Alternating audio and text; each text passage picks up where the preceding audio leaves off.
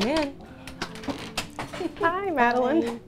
How are you doing? Nice to see you. Doing well, thanks. How have you been? Oh, I've been doing fantastic, actually. My name is Madeline Bowling.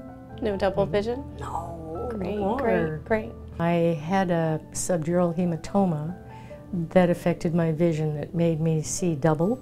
So no double vision? No double vision. No eye pain or anything? No eye pain, no. Are you still doing the weightlifting? Oh, yes. I'm a neuro-ophthalmologist here at the UW Medicine Eye Institute. As a neuro-ophthalmologist, I see patients with eye manifestations of neurologic disease. I fished around online to see if surgery ever was an option.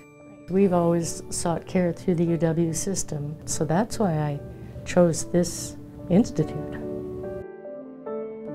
I see patients that may have double vision or have vision loss from brain tumors or multiple sclerosis. I also see patients with diseases such as giant cell arteritis or idiopathic intracranial hypertension. I got screened and specifically screened about the double vision as to whether it was correctable surgically or not, and she was very positive on that point.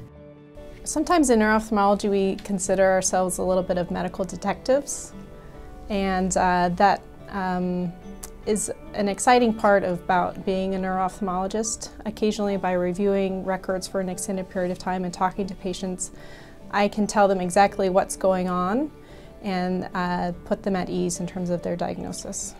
What the operation is shortening and or moving the attachment of the muscles that move the eye one way or the other, so that it will fix that double vision just enough